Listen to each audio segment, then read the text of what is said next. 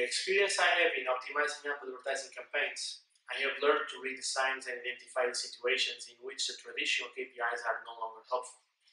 It is still a big challenge for many of our clients to evaluate what campaigns are bringing them value. The most advanced advertisers have already stopped using the old and obsolete indicator cost per action and rely now on the incremental cost per action. Others are still resisting to use incremental metrics, but it's no longer a question if they'll do it, it's a matter of time.